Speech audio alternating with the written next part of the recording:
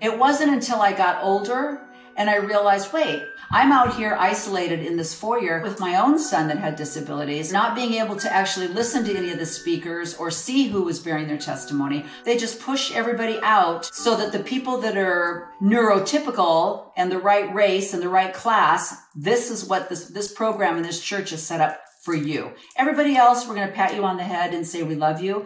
Hey, my name is Shalise Ansola, and this is Cults to Consciousness, where we discuss leaving high-demand religions or organizations and finding healing and independence through awareness and true individual sovereignty.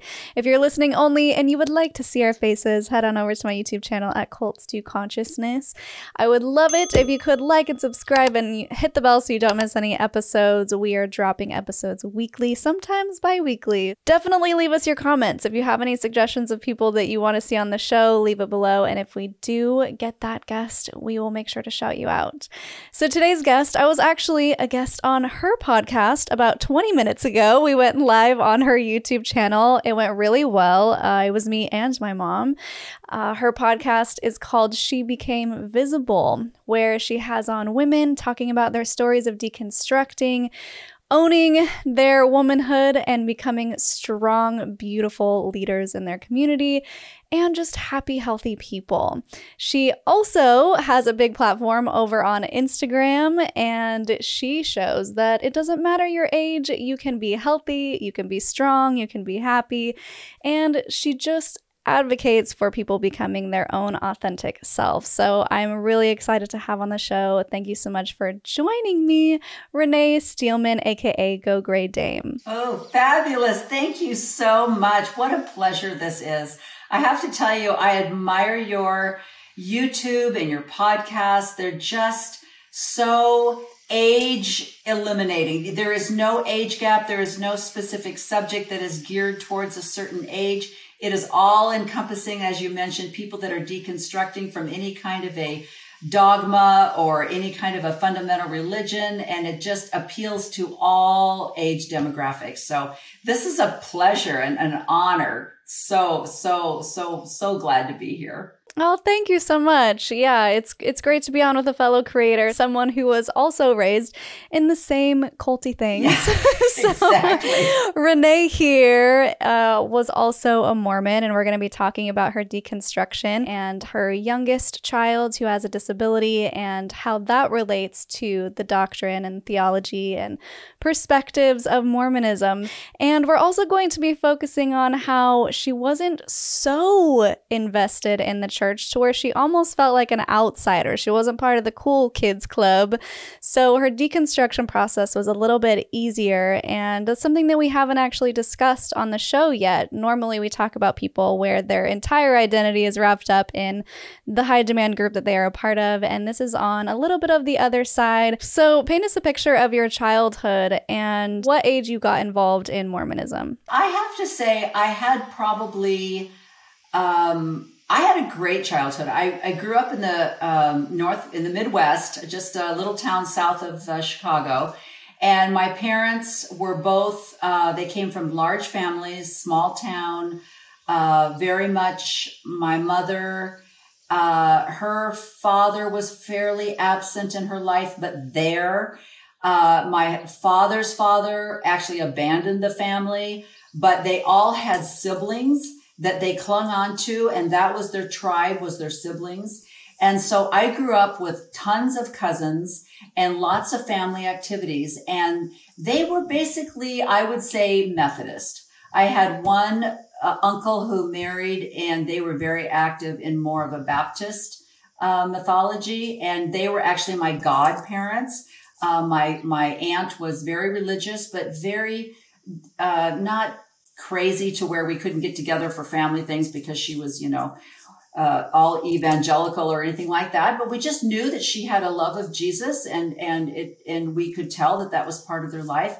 But my father's family, I grew up with a family that drank beer, played poker, smoked, but loved each other. And so I kind of intuitively grew up with knowing that people are good people in spite of the fact that they drank and they smoked and they danced and they, just did all these things that in the Mormon world was like, blah, And my parents got divorced when I was 7. My mother remarried about 6 months later to a beautiful, handsome English gentleman that was refined. And he just brought class into our family, which my brother and I both kind of sat back when my mother kind of started to transform into this classic English woman. And we were both like, what's happening here? You know, it's like, we can see through this facade, Mom, turn it off. We know what's going on here.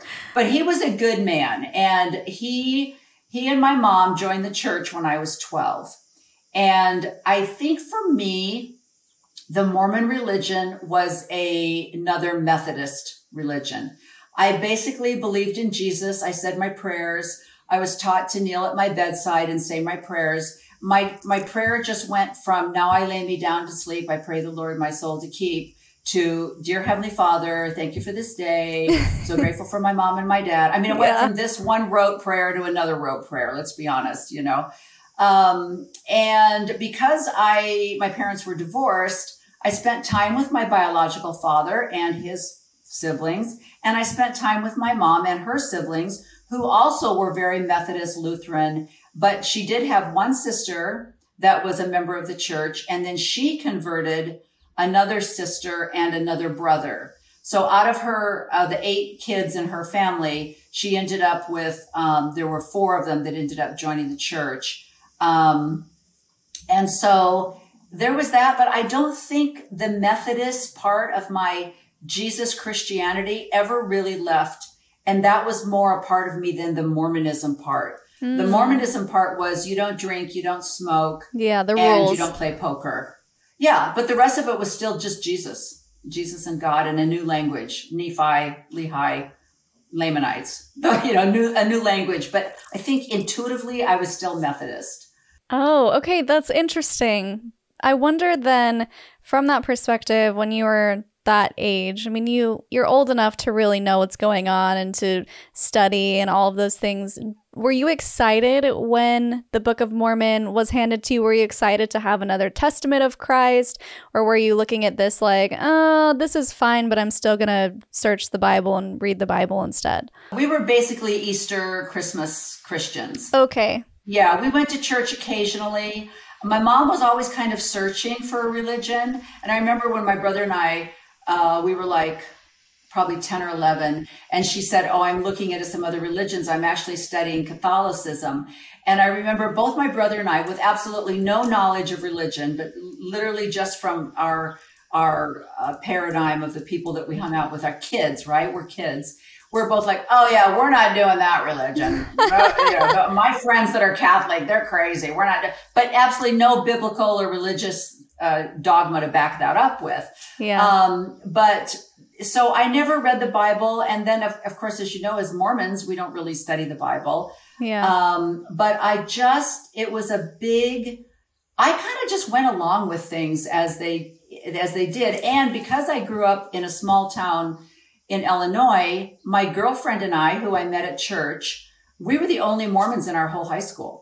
So it was more or less a social thing for me. It was like, oh, this is where my friends are. I'm going to go to seminary because I get to talk to my friends there. And I got to ride in the car to drive to seminary with people. And then we kind of dispersed and we all went to our different schools and we just kind of did school stuff. And so church very much was Wednesday night mutual, Sundays in the morning for Sunday school, and then you'd go back in the afternoon for sacrament meeting. It was more my social life. Okay. And what I believed in and how I was supposed to act in that social life. Yeah, that makes sense. When you had this perspective of people who are Catholic, I wonder if your friends at school or people who knew you had that same perspective of you as a Mormon. Did you feel like you were treated differently because you were Mormon by your non-Mormon friends? You know what? I don't think so, because I didn't have a lot of friends. I literally I'm one of these people that had, I had some friends. There was a pack of friends actually that I felt like I hung out with, but I don't know if I ever felt like I was one of them. And I think that was because I was a Mormon. I think they welcomed me in, but I didn't drink. So it's like I went to the party, but I drove. Yeah. Because I was the one that wasn't drinking. And, but then I found out that there were times when they had separate activities that I didn't get invited to because I was a Mormon and I didn't drink. And so it was like, yeah, she's probably, and I don't know whether they did that out of kindness. Like, well, she won't feel comfortable because we're all high school sophomores that aren't supposed to be drinking. So, you know, we just won't invite her. So I felt left out of a lot of social things. And then once I got into high school, I had that one friend from church, and her and I just spent every waking moment together. It was just the two of us. And then she went to a different high school though. So it was just kind of one of those things. So I never felt really like part of a pack, because I felt like the church kept me out of that, just because of the social life that a little LDS kid has versus, you know, other kids in high school and what they're doing to grow up and socialize. Yeah, I definitely know that feeling. Not being invited somewhere because you don't do the sinful things that they want you to do, but wanting to feel righteous about it. Like, well, it's a good thing that I'm not around those drinkers, but then also feeling left out and like, but I want to be invited anyway. I know. Especially since I bought the beer. Like I always looked a little bit older, right? So I could go into the grocery store and I could buy the beer, and then I would get back in the car and I'm like going to the party, but I'm like, are we done yet? Can we go home? And then we go home, and I remember, you know, putting the girlfriend to bed and being like, why is she crying? She's so, oh, nobody loves me. Oh, no. And I'm like, that's a weird behavior, you know, but I do think that, and it's so funny because I'm friends with them now on, you know, Instagram and Facebook. And, they're just the greatest people in the world. And they were my friends, but I never felt quite accepted. And I'm sure it's because socially I wasn't. And maybe that's a good thing. I don't know. So I'm noticing that you were kind of sitting on the fence because on one hand, you didn't want to get so involved in Mormonism because you weren't really a fan of it. So you weren't really accepted as much by those people. And then on the other hand, you were kind of on their side too, but not enough to where they would fully accept you. Did you just feel like you were just wandering between both and not really knowing your place? You know, what I felt is, and I think this is also a little bit about family dynamics. My mom had 3 children. She had my brother and I, and then she had from the same father. And then she had my younger brother with my stepfather, who's 8 years younger. So, and me being a girl, and then also having 3 years between my older brother and then 8 years from my younger brother, I felt like an only child a little bit. I always had my own room. I spent a lot of time in my head and on my own, listening to music or reading books and things like that. So I always felt a little bit like I was kind of on my own anyway, just kind of living in my own little dream world. And I never really did everything that everybody else did. I just kind of didn't follow that path. And I don't think I did that consciously. I just think it was because I lived so much in my little dreamland of my own, you know? So, and I also think I was 17 when my parents got transferred from Illinois to the Pacific Northwest. And when they moved basically what was my senior year in high school. So I had a few friends there, but my true friends were the 3 friends that were my age at church, who went to a different high school. So I did church because those were the friends that everything we did together was authorized. The church dances, girls camp, dance festival, road shows. Those were all the things that we did together. And then things that went on at school, I didn't have anything to do with that. So that was my social life. Oh, okay. So then talk me through what it was like after high school and you're kind of moved on. Do you still keep in touch with these friends? Do you find yourself did you do like the young singles ward, young single adult ward thing? No, I don't think they had that back in the pioneer days. Actually, no, because they followed the path. Let me think now. 2 of the friends went off to BYU. One of the friends stayed and had gotten a job with a dentist and had become a dental assistant. So she stayed back with her job as a dental assistant. And then I had plans of going to Dixie College they had a flight attendant program and I wanted to be a flight attendant. And so I got accepted and told my parents that I was accepted at Dixie College. And they were like, well, that sounds great. How exactly are you getting there and how are you paying for it? And I was like, I thought you were going to do that. Yeah. And they were both like, yeah, we're not doing that. And I even asked my biological father, would you help me pay for college? And he was like, why would I do that? You're 18 now. I don't have to pay child support anymore. Absolutely not, you know? And so because my mom had come from a family of World War II veterans, both my aunts were in the Navy. I have an uncle that was in the Army. I have another uncle that was in the Air Force. And one day I came home from the post office and just jokingly, I had picked up a pamphlet that said, you know, join the military, serve your country. And I flopped it down and said, you know what? I need to lose 10 pounds. Maybe I should just go to boot camp. And my mom was like, that's a really good idea. And knowing my mom the way I do now, I'm sure her first thought was, I don't have to pay for it. I won't have to feed her any longer. And, you know, she's out of our house and no longer am I financially responsible. And so I did. I joined the Navy and went off to boot camp and then was finally, after my training, was stationed in Japan. So I've never really kind of followed this. The only thing I will say that was very like on point for Mormon girls was I did meet my husband that summer. Between my senior year and going active duty, I met him in July of 72, and he already had his mission papers in, and I had already joined the service, so I had a commitment to go active duty in January. And so we both dated for the summer, and then I said, bye-bye, see you in 2 years. And he said, bye, see you in 2 years. And so because I had a military obligation and he was going on a mission, we couldn't get married. But I would have, if he would have been a return missionary, I would have gotten married at 18. I know I would have. But I kind of remember having the thought that I was like, boy, am I glad I joined the military because I really love this guy and I really want to marry him, but I kind of want to go do my life a little bit. And so I was kind of glad that I had like somebody else saying, you can't get married right now. And I was like, okay.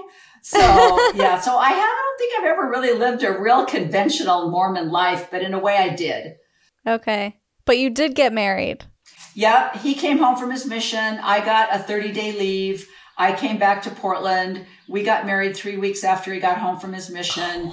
He went back to Japan with me as a dependent, as a military dependent, and got put in the branch presidency. And I was like, here we go. I am on the Mormon wife path from that point on. How long were you in Japan for? So I was in Japan for 2 years.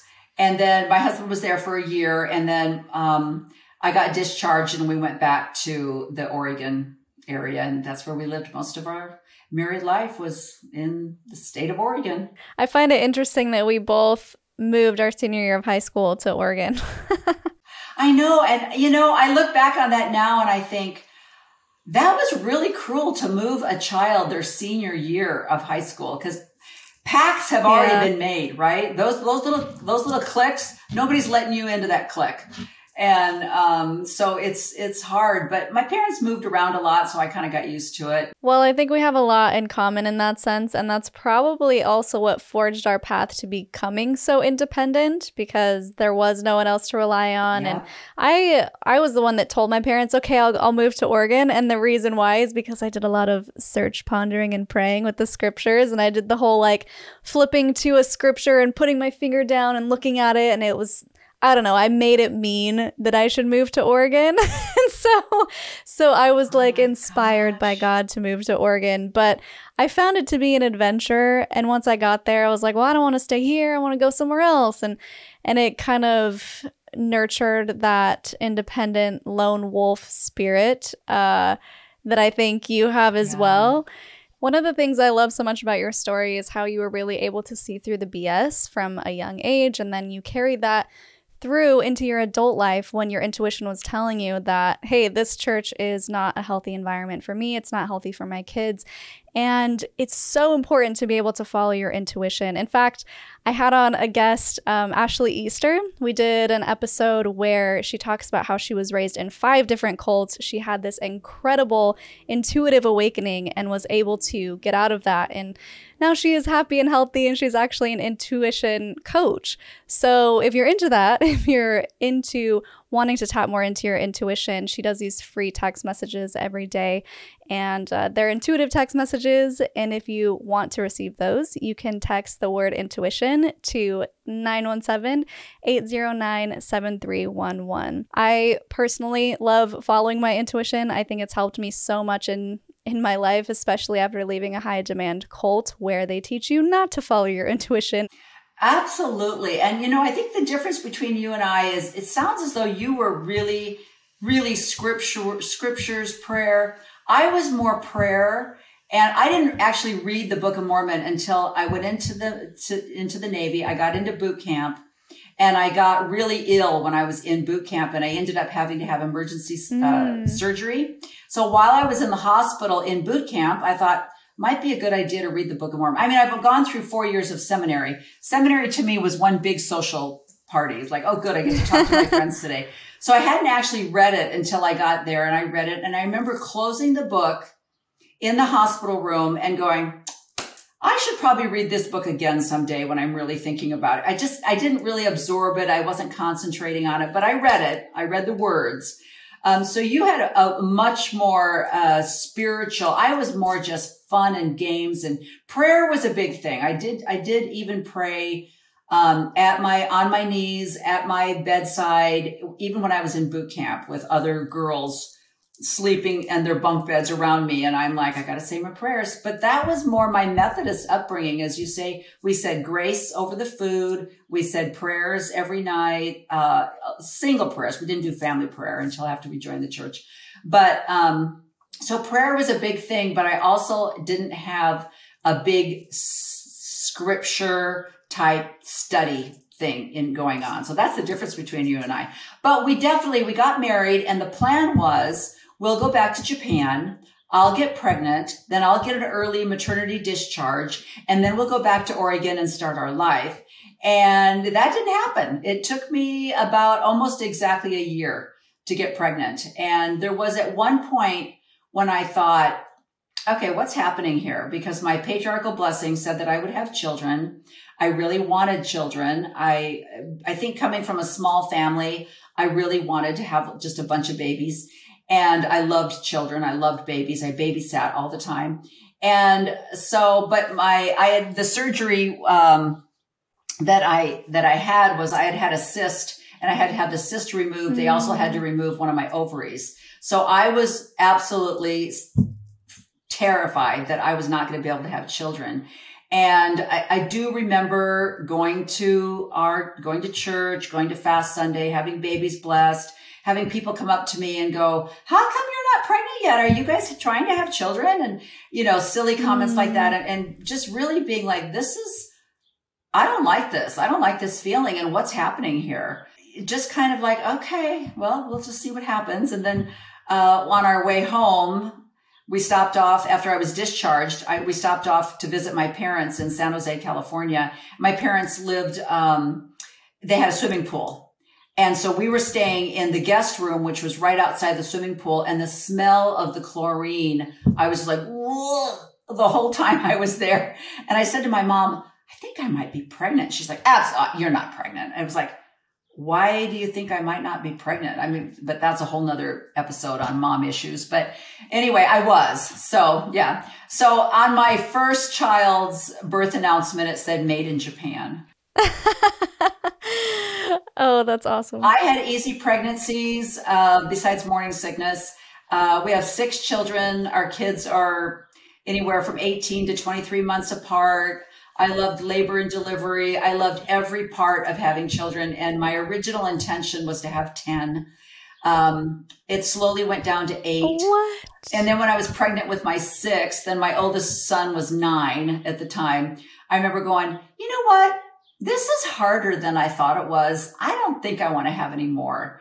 And I didn't know at the time that the child that I was carrying was going to have a very difficult birth, have some major physical birth defects. I had no idea, but just intuitively, someone was saying to me, this is it. You're not having any more children. You're done. But I didn't know that at the time. But I do remember saying to my husband, I don't want to have any more kids. I think this is going to be our last. And he was like, oh, he didn't care. But then I said, and I have natural childbirth with no drugs or intervention at all. So you need to go get fixed.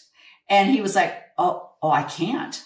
And I was like, what do you mean you can't? He literally went and got the handbook because he was in the state presidency at the time. And so he had access to the handbook. This was before the days that and he actually got the handbook out and read me the scripture that said you are not allowed to get sterilized or have any kind of, permanent birth control done for a man. Whoa. I don't really remember them saying anything for women, but for men, you are not allowed to have any kind of permanent, birth control done. And I said, so are you planning on having another family somewhere? Because I'm done. He goes, oh, that's just what, it's what it says in the handbook. So I can't have a vasectomy. It's against the church. So because I had an emergency cesarean, I was able to say to the doctors, and while you're in there, let's do a little sterilization. So we knew for sure we wouldn't have any more children. And as it turned out, it was a huge blessing because he was severely disabled and his birth was pretty traumatic. So that kind of changed the whole trajectory of our family for sure. Yeah. And you were raising your family in the church, right? Yeah, totally. 100%. We had just moved and we were living in Northeast Portland at the time, which again, I felt almost like there was an intervention because he was born at a hospital in Portland, but immediately taken to Oregon Health Science. And we were so close to the university hospital that they were able to do the life-saving surgery they needed to do for him. And I just thought, wow, if we wouldn't have moved to Northeast Portland, this would have been much more difficult to go up to the hospital and visit him and all the things we had to do. So I almost felt like there was some kind of intervention there. This is what's interesting, Shalise.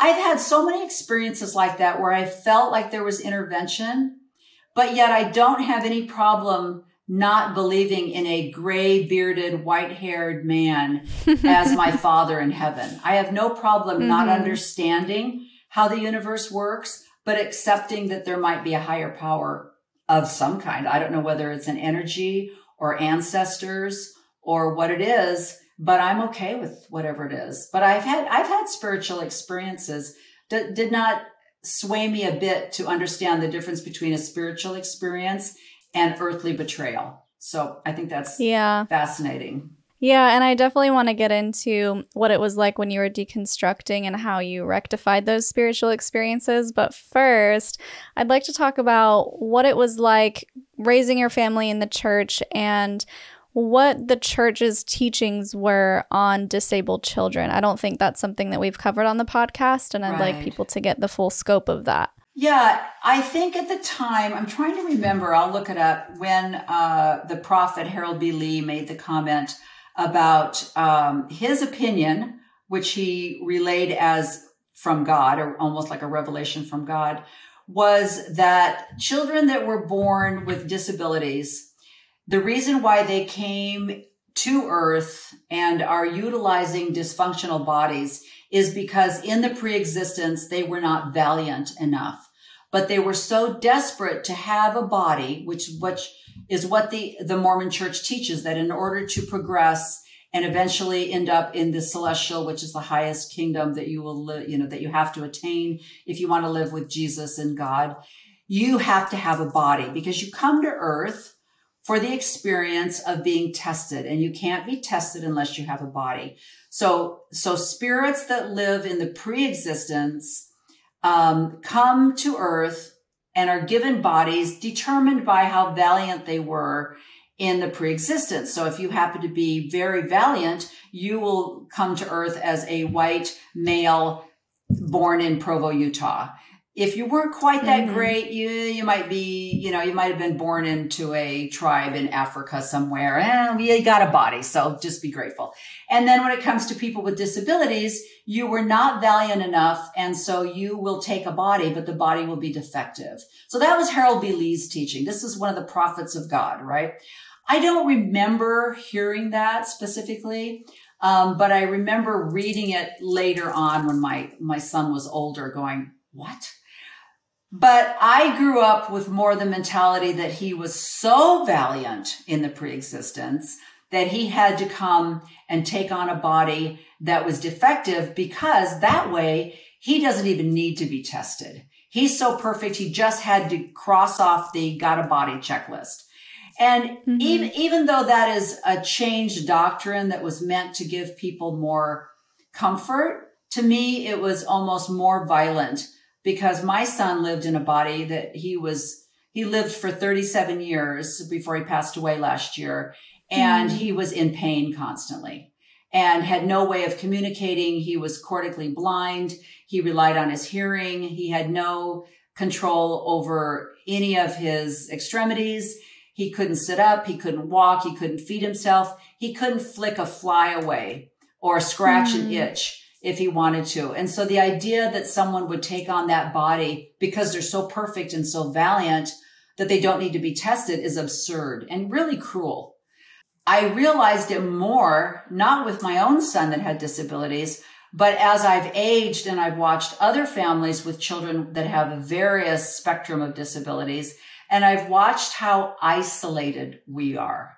I knew that I was isolated, but I just felt like I was unique. Like it was my choice to sit in the foyer with my son in a wheelchair. Nobody was making me do it. It wasn't until I got older and I realized, wait, I'm out here in a wheelchair or in the foyer, not being able to actually listen to any of the speakers or see who was bearing their testimony. I'm out here isolated in this foyer because your building is not adaptable to people with disabilities. And I have a hard time getting into the building because your building is not adaptable. But you're the one that told me I should have a large family. And, but you're not adapting to people with large families, you know. I found it more when I had a grandson that was on the spectrum. And he came to live with us for a while. And so, of course, we baptized him. We put him in the Cub program. And he didn't fit in. He didn't fit into the Cub program because he had a sensory disorder. And the chaos of a Cub meeting was too much for him. He would put his hands over his ears and he would get angry and he hated it. And taking him to primary, the singing was too loud for him. And so I saw that with him was like, wow, you don't fit in here. Not only do you not fit in because of your sensory disability, but you don't fit in because you're a big kid. And he was a little disarming where, you know, you're that much taller and that much heavier than all the other 8-year-olds. And so he was kind of pushed away and not really accepted. And so I thought, oh, you don't fit into primary. And, you know, this other little girl is out in the hallway with her mom because she doesn't fit into Young Women's. And they just push everybody out so that the people that are neurotypical and the right race and the right class, this is what this program in this church is set up for you. Everybody else, we're going to pat you on the head and say, we love you, but you're kind of messing with our program here. So it took me a while, again, because the people were so wonderful with my son. They loved him. They accepted him. They welcomed him into primary. When he got older, then it was kind of like, could you just kind of, you know, he's a little loud. We actually had somebody say that to us. Could you take him down the hallway? He's a little loud and we can't hear the sacrament. We're like, wow. Oh. You know, so that kind of opened my eyes. The joy of aging is that you experience more of life to where you can step back and go, oh, I get it now. I get how not having the perfect family, you're excluded, or the perfect skin color, or the perfect economic situation. You don't quite fit in with us. And I really definitely saw that and learned a lot through having a child with a disability. Yeah, and your story is important to tell because people who are in the church and do have a quote normal family and normal experience have absolutely no idea why people like us would be upset about our experiences, right? And even I had a quote normal experience until I was pushing the boundaries. And then all of a sudden, I don't fit in anymore. You're not spiritual enough. You're not worthy enough. And that's when people start to recognize, oh, this can be a really difficult place for people. But it takes showing people a new perspective and saying, I know that your life seems to be perfect and church is wonderful for you, but have you ever stopped for a second to consider that if you don't fit into this box, then it's not going to be wonderful and it's going to be actually the opposite. It's going to be harmful and really difficult. And it makes those people start to think, is this what God really wants for me? If this is God's true church, is this what he wants for me to suffer? For me to belong to a church that doesn't create space for all of his kids, no matter what disability, no matter if you're neurotypical or neurodivergent, if you are straight, gay, trans, whatever, there isn't room for that. And so I think it's important to tell these stories and to expose the inconsistencies in God's true church or whatever church or high demand group that someone may be a part of, just to show that there is room for love if you create the room for love, and there is room for acceptance if you allow the acceptance to come forth. And that's really what I'm trying to do here, is exposing those inconsistencies and showing people that there are holes that need to be filled and there's work that needs to be done. And if you don't like that, if it's not okay for you, if that environment is harming you, it's okay to move on. It's okay to find a different place that is accepting of who you are in its entirety.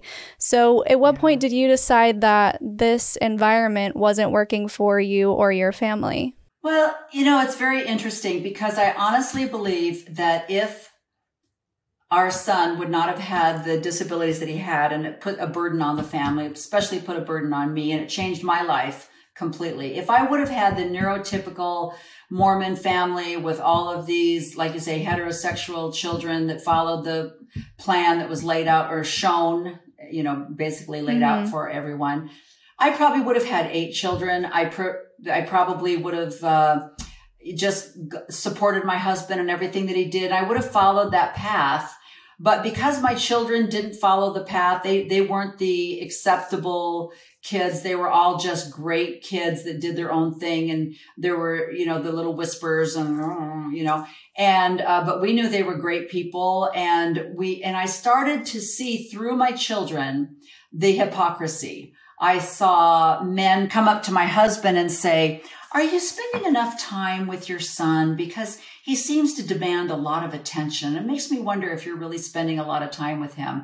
And I'm like, excuse me, I'm in Young Women's with your daughter, and you might want to check where she's at Friday night, But so this facade of this fake family, I started to see through that. I saw that my husband was living a very patriarchal order where I'm in the hospital. I've just had our 6th child. He's in one hospital. I'm laying in another hospital. My husband is in the stake presidency, and he didn't miss a meeting. He didn't miss any high council things that he needed to be doing. He went to every meeting that he was supposed to go to and left me alone in the hospital because he was fulfilling his church duty. And no one from the stake presidency said, hey, gosh, didn't your wife just have a baby? Isn't that baby up at the Oregon Health Science having surgery? And shouldn't you be there? And he's like, no. They were like, no, you're right where you're supposed to be, serving the Lord and sacrificing and being obedient. And because he's that kind of a wonderful, kind, obedient person, he was like, I will be blessed. Our family will be blessed because of my service and sacrifice. And that's what he thought. And I went along with that until I realized, wait, I'm dragging 6 children to church by myself because he's over visiting another ward and speaking in their ward. I have a son that has a wheelchair, oxygen tanks, and 5 other crazy kids by myself. But again, I was like, this is my sacrifice. I'm supporting my husband. I'm doing what I'm supposed to be doing. It took me until honestly, until my husband retired. We moved to Arizona to live our new retired life. And all of a sudden it hit me that he gets to go on to the next phase of, you know, the third act, as they call it, the third act of life. And my life is exactly the same. It's like, oh, you're not working anymore. You're playing golf.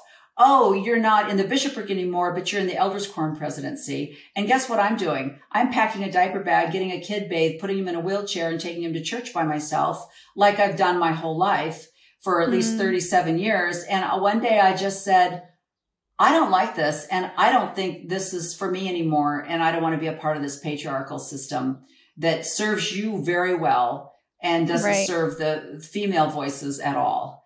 And so it was a combination of having those feelings, visualizing and seeing it for myself, living it, but then finding out more about church history that verified the patriarchal system even more, to where I was like, oh, not only do I not believe it, do I not intuitively believe it, but literally I've been betrayed and lied to. So it has to be a soup. I think it has to be a combination of ingredients that get put in to where you finally go, oh my gosh. So, and again, my children, all three of my other boys had left the church. One of my daughters was in the process of going through some hard things because her daughter, or her first husband, had been killed in a car accident, and she remarried, but wasn't able to get remarried in the temple because she was already sealed to her other husband. And, you know, so then it was kind of like, wait a minute, I was married to this guy for 4 years. I've been married to this guy for 12 years. But I'm sealed to this guy, and our children supposedly belong to this guy. Yeah. So it was another patriarchal system where people were literally congratulating her husband for sacrificing his life to marry a widow that was sealed to somebody else. It's like, wow, you are a great man. And so it's the aging process of maturity that your eyes are opened and you go, this is garbage. This is crazy talk. So that's kind of how it went. So right now I have, out of my 6 children, my perfect child has moved on to the next phase of existence, whatever that is. I don't know where he is. I don't have a belief in a life after death. That's for sure. I don't think anybody really knows what happens to us after we die.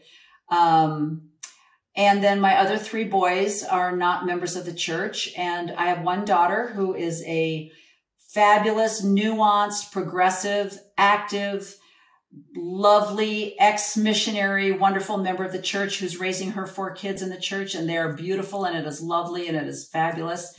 And then I have another daughter that is seeking out Christianity in another form.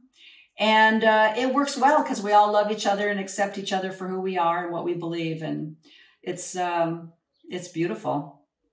That is beautiful. And I think a lot of it has to do with you as a mother, though, because not every family can have those beautiful dynamics and be so diverse in their beliefs. And I think if you weren't raised the way that you were raised and you didn't have that strong sense of who you were growing up, and like you were mentioning before, loving your family no matter what they believed, I don't think your children would have had the ability to model that same behavior. So kudos to you for being able to pave the way for them to have the understanding and the love that they do. And kudos to you for also finding what works for you now. I mean, you're kicking butt out there, doing a thing, and being a strong voice for other people to look up to continue to pave the way for people to look up to you. And yeah, I mean, how do you feel now? What lights your fire, and what makes you feel whole and connected? I feel very grateful, as you say, I feel very grateful for my Methodist, accepting, loving background, that I wasn't raised in a 7th generation Mormon pioneer family, because I do feel as though it was the fact that, you know, my oldest child is a lot like his mother. Unfortunately, he's very independent. He's very impulsive. He's very like, sure, I'll try that. Why not?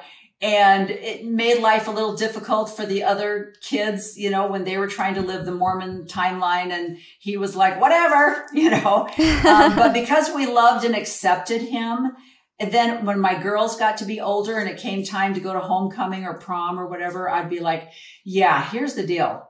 You have an amazing body and you are wearing that strapless dress because you look fabulous in it. And so that's how they grew up. You know, we go to Hawaii. My girls, you know, I'd say you should get that bikini. You have a tiny little waist, which I never have. I don't know what side of the family you got that from, but you would look great in that bikini. And so they were almost like always saying, Mom, I can't wear a bikini. And I'm like, yeah, we're in Hawaii. You can wear a bikini, you know? And so now we're all adults. They all have children. We have 14 grandchildren, and we all accept each other for our quirky weirdness. And I'm so grateful that I had, like I said, a nice Methodist upbringing in the Midwest, you know, with cornfields and crickets and things like that. And I wasn't raised in a weird bubble that taught me to hate my children if they didn't eat homemade white bread. And, you know, it's crazy that, and I'm like, whew, dodged a bullet there. But yeah, we have the best family. My, as I mentioned, my youngest son passed away in December, and we did a celebration of life, and we didn't have anybody. And it was beautiful because my husband, being the wonderful person he is, did not say, look, we have to have it in the steakhouse. We have to have the bishop speak.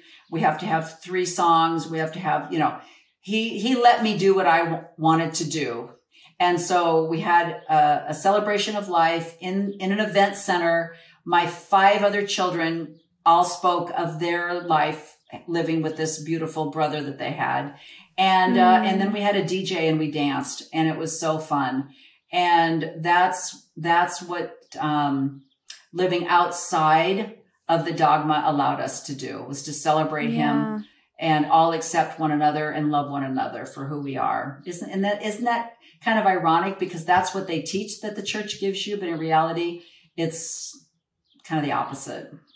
Yeah, that's beautiful. What are your perspectives now that you've released that dogma on the way that they taught disabled people were in the pre-existence? What are your feelings, or where have you landed when it comes to that? Unfortunately, I wish that I could give more space and that I could live in a more of a gray area and accept people for where they're at and for their beliefs. But I have a lot of black and white thinking that I have to deal with. And I have a lot of resentment for a doctrine that's taught that makes people feel less of themselves or separates families.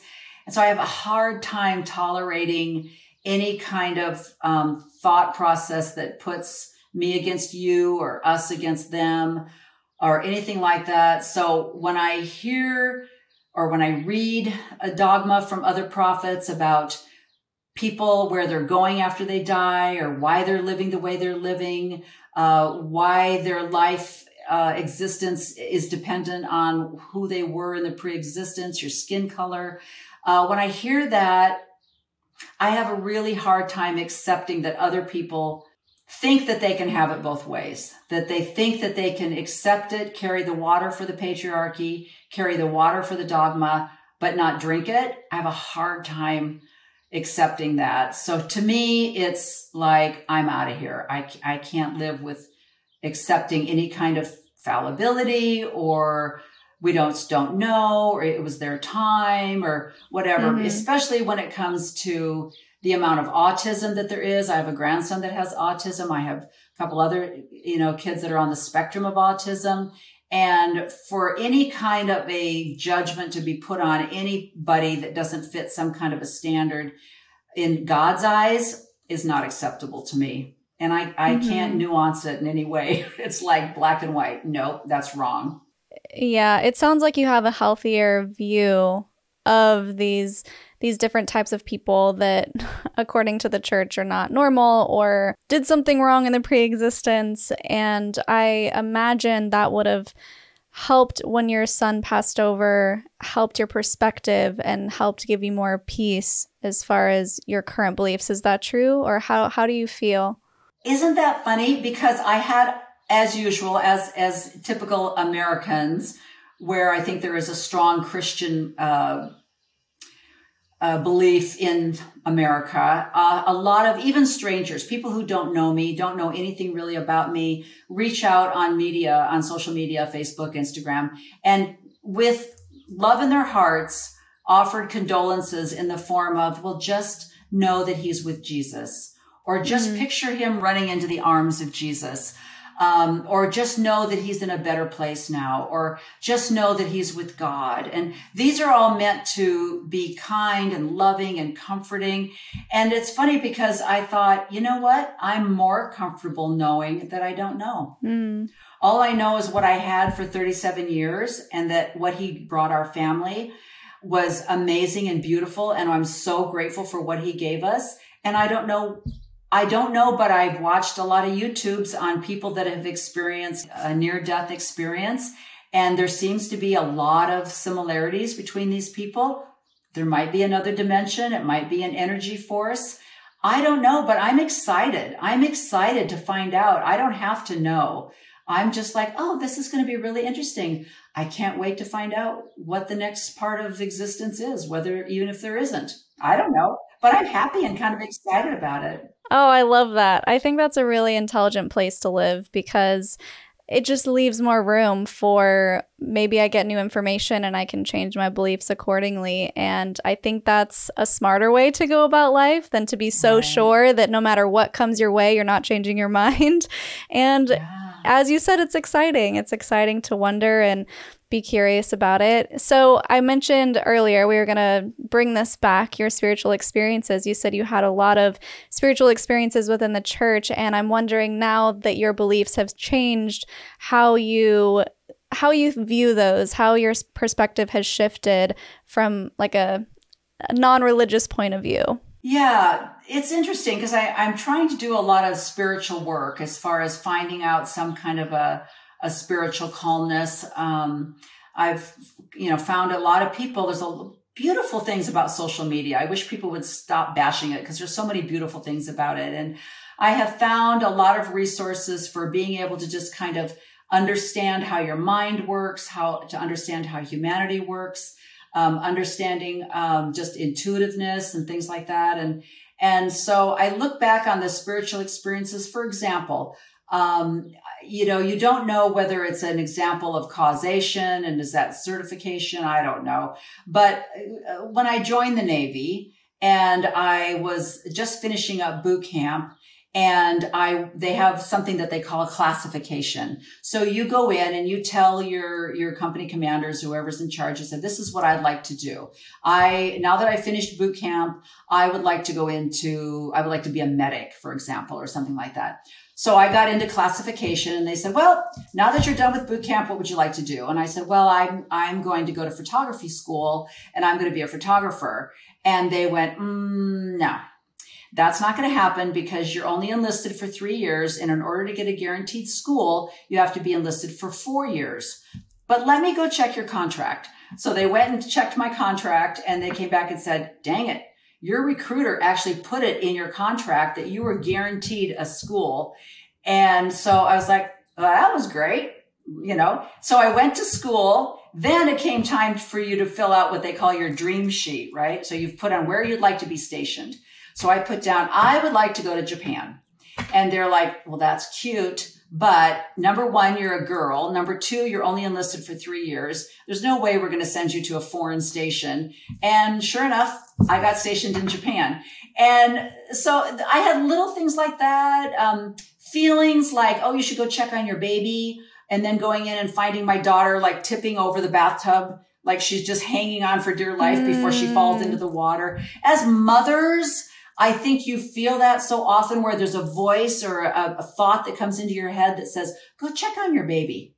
And you do, and you're like, oh my gosh, thank you, universe, whatever that was. So I had those situations where I felt like somebody was watching over me, but I also love the idea that I don't know who that is. Maybe it's my grandmother. Maybe it's some great-great-great-grandmother that I never even met yet that is watching over me. I don't know what it is, but I love that it's there and that people do have that connection. And it doesn't have to be a white-haired man or some obscure ghost that hasn't even been defined that's watching over me. And it's much more loving. I feel more love with this idea that I don't know who you are, but thank you for loving me and watching over me. Yeah.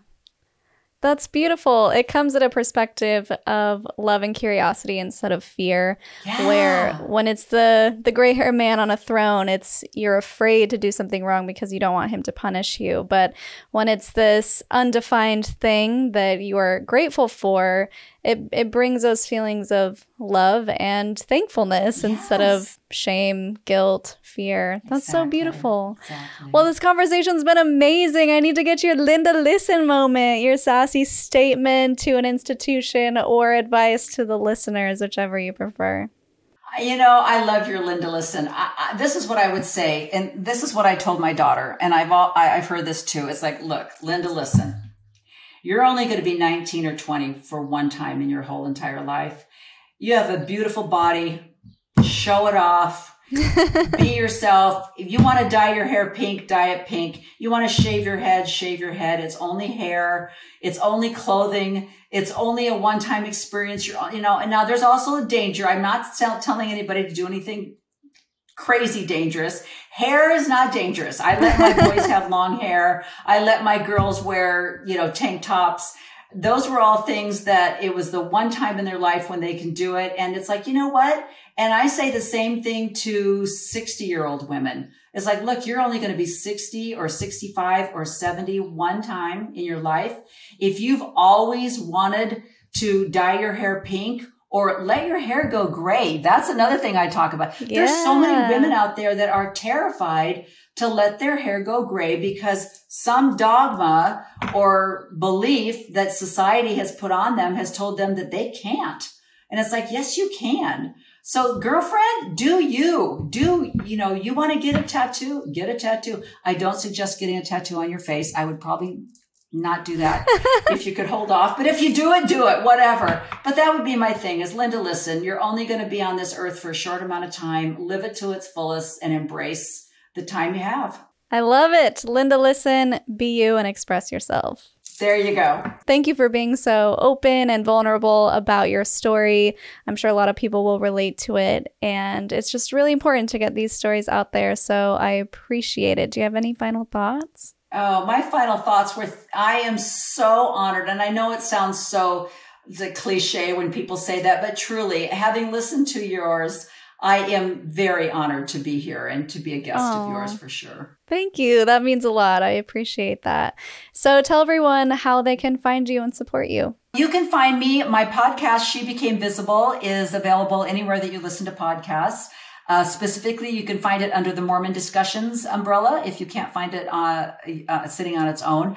Also on Go Gray Dame is one of my YouTube. She Became Visible is my newest. I'm trying to separate my influencer section from my ex-Mormon section.